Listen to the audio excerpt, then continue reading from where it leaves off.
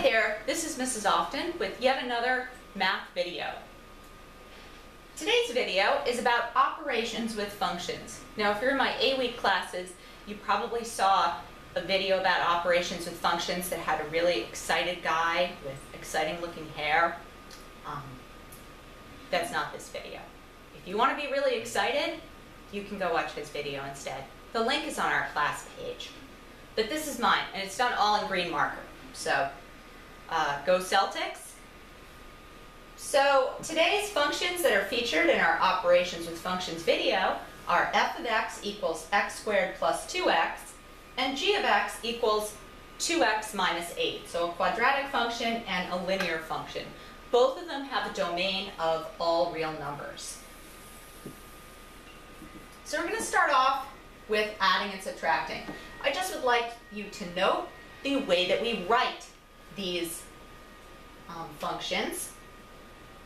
I can write f of x plus g of x, or I can write f plus g of x. Both of them mean the same thing. Add your two functions together. So in order to do this, I'm just going to write the functions x squared plus 2x. There's my f of x function. And my g of x function.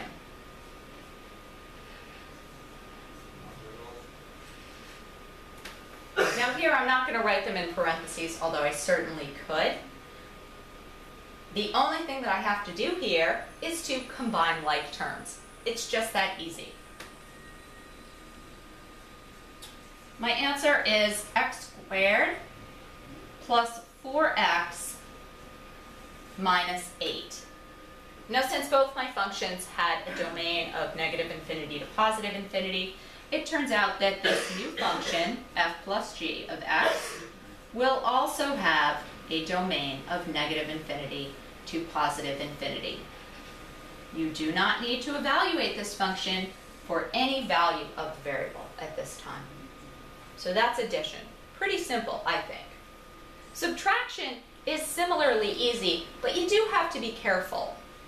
Why do you have to be careful? Because if you're working with polynomial functions or anything that has multiple terms in it, you want to remember to subtract everything in your second function.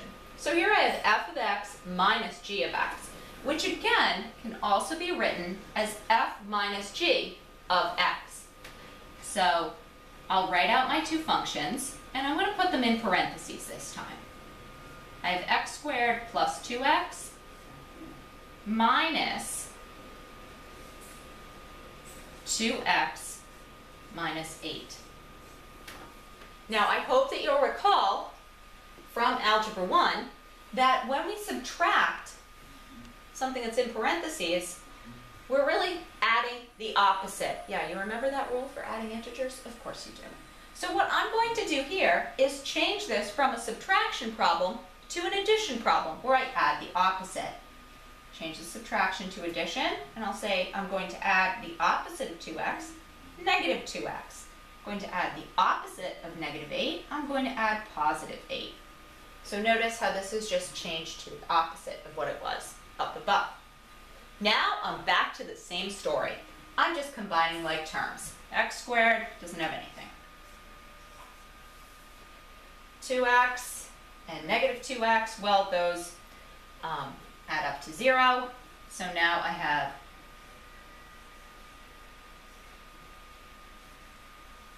x squared plus 8. Okay, and I'll be able to write that 8 correctly. This is f minus g of x.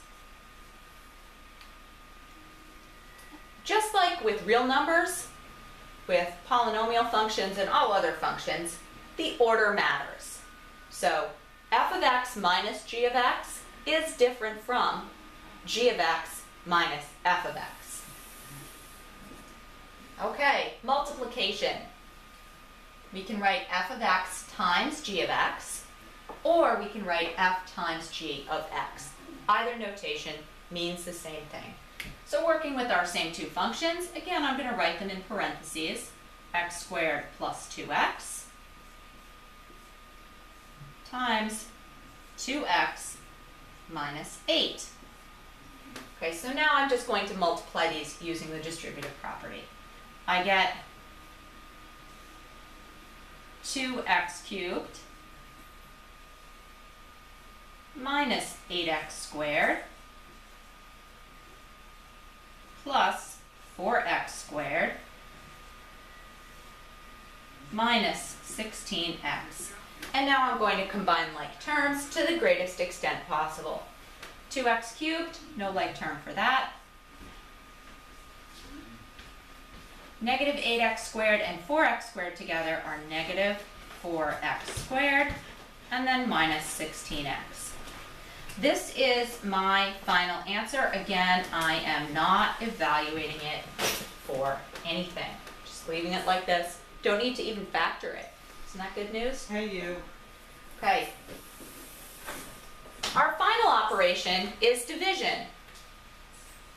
So we can write this as a ratio, either of the two functions, or we can write f over g and then of x next to it. So generally what I'm going to be asking you to do is to just write that ratio. X squared plus 2x divided by 2x minus 8. So as I look at this, I notice that, as usual, I've come across a problem because now I have a rational function. My domain was negative infinity to positive infinity with both of these, but now I've got x in the denominator. So that means the denominator of a fraction cannot be equal to 0, and therefore 2x minus 8 cannot be equal to 0. Through the magic of algebra, I solve this and find out x cannot be equal to 4. So my domain is all real numbers except 4. Or 4. You're left out. So I'm going to write this using the interval notation. There's my number smaller than 4, of course united with my numbers greater than 4. That's all you're losing. Division will almost always change the domain. In the cases of addition, subtraction, multiplication, you're generally going to go with the most restrictive domain. We'll talk more about this in class, but in division you really have to be careful. Finally, we can evaluate. So previously, we had found that f plus g was equal to x squared plus 4x minus 8. So this is f plus g of x. Well, if I want to find f plus g of 6, now I can just substitute 6 into these new equation. So I'm going to evaluate f plus g of 6. And that's going to be equal to 6 squared plus 4 times 6 minus 8. Or 36 plus 24 minus 8. So overall I have 60 minus 8. My final answer is 52. F plus g of 6 is 52.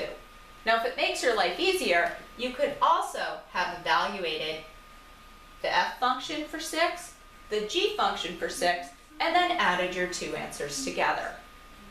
I hope that this video has helped you to better understand operations with functions, addition, subtraction, multiplication, and division. Thanks, and I'll see you again later.